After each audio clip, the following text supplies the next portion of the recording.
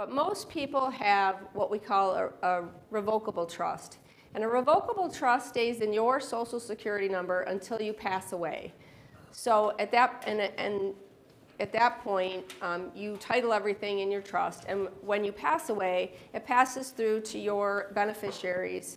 And usually it is taxed in the beneficiaries on their taxes. There are irrevocable trusts, and in an irrevocable trust, it's taxed at the under the trust.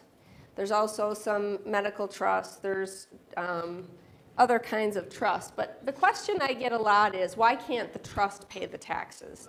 And it is possible in some situations. But one thing that people need to understand is that trusts pay a much higher tax rate than individuals.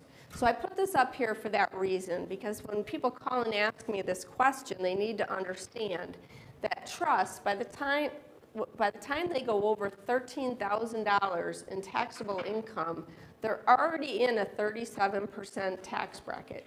So they go up very quickly to a high tax bracket. So let's just quickly go back to this one, and you can see that to be in a 37% tax bracket for individuals, in a single and in a married, it would have to be $628,000 to get in that same tax bracket.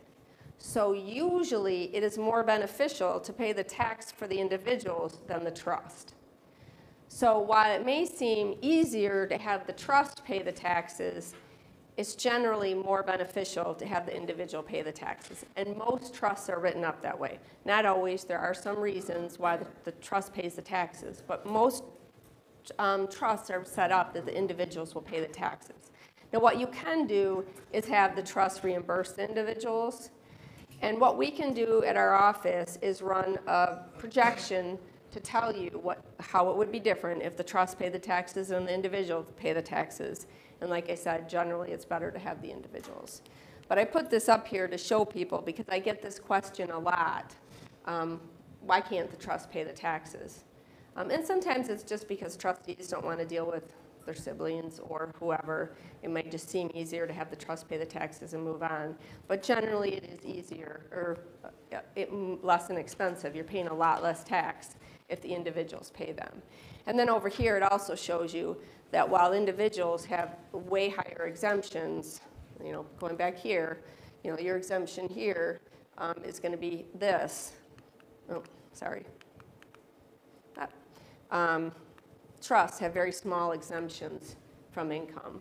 So this right here would be an estate, which would be a probate situation. Simple trusts have 300, which would be a revocable trust, most likely, and a complex trust would be an irrevocable trust. Only has a $100 exemption from the income before tax hits in. So just a simple, quick, explanation of why it is generally cheaper to pay the trust to the individuals in a revocable trust.